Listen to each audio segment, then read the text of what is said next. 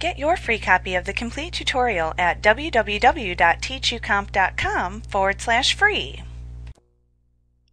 To print a copy of your task list, first open the Tasks folder. If using Outlook 2010, click the File tab in the ribbon, and then click the Print command that appears at the left side of the Backstage view shown. You can then click the Print Options button that appears to the right. If using Outlook 2007, simply click the Print button in the standard toolbar. In the Print dialog box that appears, you can choose a print style and a print range.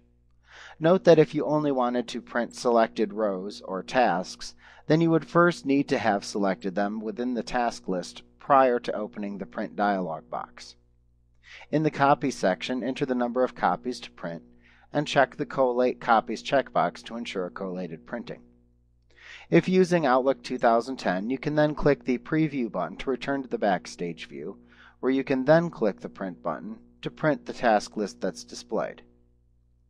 If you're using Outlook 2007, you can click OK in the Print dialog box to print the task list. You can also click Preview to view it in Print Preview before printing the information in Outlook 2007 as well. Like what you see? Pick up your free copy of the complete tutorial at www.teachucomp.com/free.